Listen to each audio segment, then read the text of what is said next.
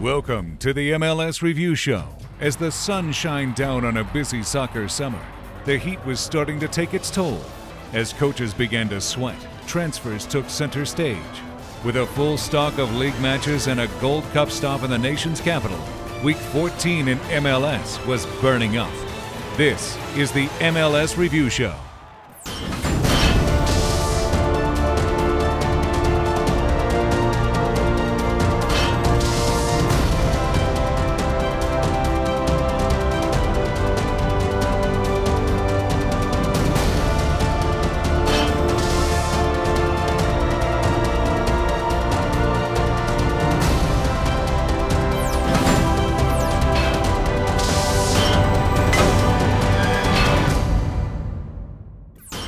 The Gold Cup's Group C finale took place Tuesday night at Livestrong Sporting Park, with both Canada and the United States needing results to assure a place in the quarterfinals. Canada and Panama kicked off the doubleheader in Kansas City. After a scoreless first half, Red Bulls midfielder Dwayne De Rosario gave the Canadians the lead, converting from the penalty spot in the 62nd minute. However, Panama found the back of the net in the 91st minute to end the match at 1 apiece. The result put Panama atop Group C and forced Canada to bank on a Guadeloupe upset or be sent home early. In the second game, head coach Bob Bradley dropped Red Bulls duo Tim Ream and Juan Agudelo out of the starting 11 in exchange for Eric Lehigh and Earthquake striker Chris Wondolowski. Although Wando wouldn't open up his national team scoring account, it was former MLSer Josie Altidore who ripped home the game's only goal in the 9th minute and sent the U.S. into the quarterfinals with a 1-0 victory.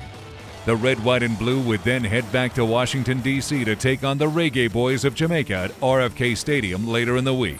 We made a lot of good plays, a lot of good passes to get to the final spot. Our finishing let us down. And that's just, sometimes those go in and sometimes those don't, but we got to be better as a group in front of the goal. Obviously, we still think we're the strongest team in CONCACAF, so we still have to go out there and play hard. We need to play harder and better than we have in the first 3 games, that's for sure. It's tough when you're so close. You can almost see the finish line, but one little bit of lack of concentration, and this can be a cruel game at times. 2 Eastern Conference teams attempting to climb up the standings opened this week's MLS play when Toronto visited New England on Wednesday night. Youngster Doniel Henry put on a solid performance in his first MLS start on Aaron Vinter's back line. Netminder Matt Reese made his 200th start between the pipes for New England and notched his 62nd career shutout, as this one ended in a 0-0 draw. Following an uncharacteristic 4-1 win over FC Dallas on the road, Sporting KC were carrying momentum when they returned home to Livestrong Sporting Park on Friday night. However, waiting for them was the reigning MLS Player of the Week, Steven Linhart, and the streaking San Jose Earthquakes. After deploying a 4-4-2 last week, head coach Peter Vermes reverted back to a 4-3-3, with striker Omar Bravo lining up alongside B. Raheem Diop and CJ Sapong. Without Chris Wondolowski and Ryan Johnson, critics thought the Earthquakes would struggle to score goals. However, the Quakes have found the back of the net 13 times in the last 5 games, including a hat-trick from Linhart last week. San Jose was riding a 6-game unbeaten streak, and head coach Frank Yallop decided not to mess with a good thing, leaving the lineup untouched. JP Delacamera and Kyle Martino were at beautiful Livestrong Sporting Park with the call. Ready for kickoff. Light blue uniforms belonging to Sporting Kansas City. They have the ball. Looks like more than 10 actually. Stevenson, saved by Nielsen. It came straight out and cleared away by Sassano. When you take a ball on straight on as he's taking it and you hit it with that much knuckle, nothing a goalkeeper can do about it. The fan base has been amazing. The American Outlaws have definitely organized. Oh, wow. Oh, that's a bad play back. Zusi getting right there, tries to get his first shot off. John Bush doing a good job of staying up, not committing to the shot early. Free kick, far side of the field from Zusi. 2 in the wall. Over the wall it comes. It's a score for Sporting Kansas City. Look at how he whips this ball in, and Sapong, look at the athletic ability. He's got a defender on him, Berlin grabbing him, gets that left foot out. All he has to do with a ball coming in this hard is get contact on it and aim it towards the goal, and the pace will do the rest. Great finish. Zusi will end up with it. Sassano could have been an own goal. It was that close. What great skill from Zusi. Look at this Cuts it back. Great first-time ball in from Sano. Almost knocking that into his own net. Leads it. Dawkins cutting. He has the shot. He went near post. Convey. Dawkins the shot. And a nice save by Nielsen. Short restart. Dawkins ripped this one. Look at it bend to that far corner. Sporting Kansas City just wants to hear a whistle. Beta Shore. That's it. Game over. 3 points. Sporting Kansas City is a winner. Coming up on the MLS Review Show, Seattle travels cross-country to take on a confident Toronto FC side at BMO Field. Hey, it's Charlie Davies with DC United, and you're listening to Extra Time Radio. The Extra Time Radio podcast comes out every Monday and Thursday on iTunes and Buzzsprout. You can also listen to each episode at MLSsoccer.com/extratime. We're a soccer podcast. And I have no friends. I like to tie my shoes. Well, we'll get back to some women's evening wear talk. You guys are too old. It's only for 8-year-old boys. What's wrong with that? Yeah, this is your tweet of the week. Janino's not going to win a game for you. They're a sign of the apocalypse. That's why he's here. Fans, we want to hear from you. You're encouraged to email extratime@MLSsoccer.com or tweet at Extra Time Radio with any comments, questions, or reactions. Welcome back to the MLS Review Show. Frank Klopas looks to build on his first win as head coach in Chicago as the Fire head to New England. But first, Toronto hosts a relentless Seattle squad. For its second game of the week, Toronto returned home as the Sounders ventured into BMO Field Saturday night. 5 years into existence and no playoff appearances, TFC had hopes of reaching new heights this season. However, without a win in 7 straight games, Aaron Vinter's side sat in 6th place in the East and in desperate need of 3 points in front of the home fans. The Reds' attack would get a boost as creative midfielder Alen Stevanovic returned from injury, but in-form Alan Gordon was a late scratch when he failed a fitness test, being replaced by Maicon Santos. Head coach Ziggy Schmidt brought his Sounders north of the border after a dramatic 2-2 derby draw with Vancouver. Seattle goalkeeper Casey Keller had to wipe the image of Eric Hasley's stunning equalizer from his mind. Seattle headed into the match confident after posting a 3-0 win over Toronto in their first meeting this season, highlighted by a Brad Evans brace. However, unable to find a consistent score on the front line, Seattle would continue to rely on the plethora of attack-minded midfielders to create chances. Arlo White had all the action from BMO Field. Balmy conditions.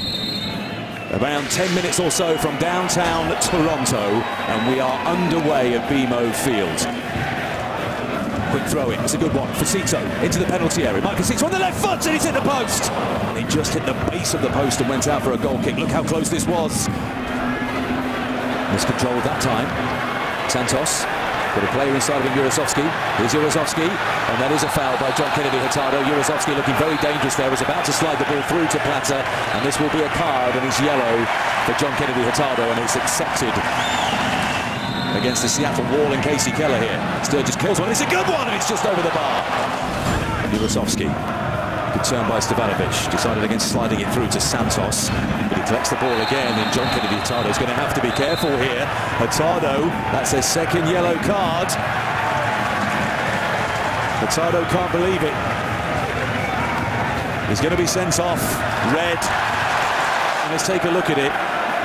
Miscontrol, he did drag Stevanovic down, he kind of fell awkwardly into his leg. Cross from Montero towards Facito, it's not far away. As they try and steal a winning goal towards the end of the game. Silsma turns, possibilities here in the penalty area. It's another excellent challenge by Riley. Ball out to Borman, chips it into the area. Here's Martina off the post. It's still in there and it's over the bar. Let's take another look on the half volley. And it was Platter on the far side. Riley, good energy from James Riley. Rosales clattered in the back, free kick. Montero being very deliberate here. He recognises the significance of this opportunity. Inside the final minute, Montero kills it! Goodness me, what a goal! Montero has done it! He's won it for 10-man Seattle! What a moment for Montero. What a moment for the Seattle Sounders. Inch perfect. Look at that. Fry got his left hand to it. He could do nothing about it. What drama late on once again from the Sounders. Good defending by James Riley against Plata. They need to knock it back to Borman here and send it long, Toronto FC. We've had the 4 minutes, and that's full time. Yeda Reyes blows the whistle. There's your hero tonight, Freddie Montero, with a quite sensational goal in the 90th minute from a free kick direct into the top corner. His third goal of the season, and he's taken all 3 points for 10-man Seattle tonight at BMO Field. After a disappointing result at home against Toronto on Wednesday, the Revolution would have another chance for 3 points at home as they hosted the Chicago Fire. Head coach Steve Nichols stressed one thing in particular after the 0-0 draw, saying, "We need to score goals." With the loss of Ousmane Dabo and Benny Feilhaber still a week or two away from returning, striker Rajko Lekic would have to prove his worth as the most dangerous player on the pitch. Fire interim head coach and technical director Frank Klopas would have to shake up the lineup again after a shocking midweek announcement. After less than half a season in Major League Soccer, Gaston Purari had been sold, completing a transfer to Mexican club Atlas. Klopas believed the move would give Chicago added financial flexibility, and reports of a new designated player on the way started almost instantly. With rumors swirling around the Windy City, Chicago would be focused on winning back-to-back games for the first time this season. Klopas restored Diego Chavez into the starting lineup beside last week's match winner, Christian Nazarit. Brad Feldman and Jay Heaps were on hand at Gillette Stadium. It will be Chicago in red, over the ball set to kick off, moving from right to left, and we are underway.